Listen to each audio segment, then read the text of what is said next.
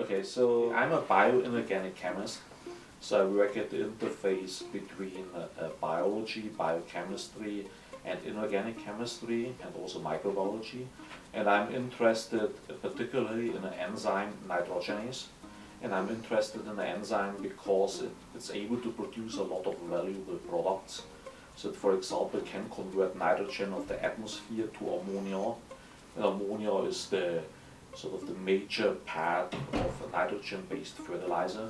It can also generate hydrogen gas, which is a nice energy source.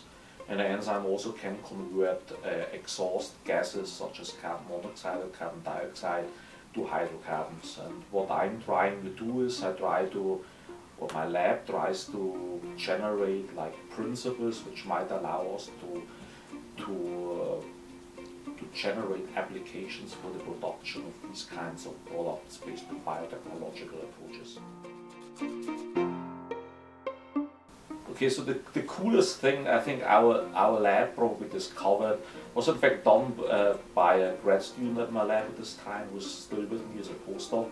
And what we did is we discovered that this enzyme, which we have been studying already for a long time beforehand, very unexpectedly can convert carbon monoxide into hydrocarbons. So hydrocarbons such as, for example, propane or butane, which are very valuable fuel sources.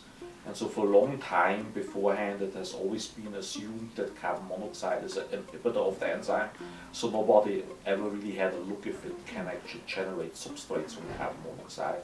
So this was a very surprising finding, so that we are able to environmental friendly convert exhaust gases such as carbon monoxide or carbon dioxide into these hydrocarbons.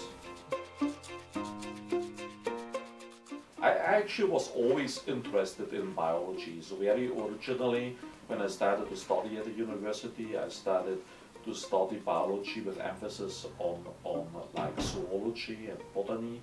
But then actually I started to take some microbiology classes, and the professor who gave the lectures was a really great lecturer, and he was focused on metalloproteins, which have all these amazing features which sort of captured my attention, and ever since actually I stayed in this area, actually working on all sorts of proteins or enzymes which contains metal and can catalyze unique reactions.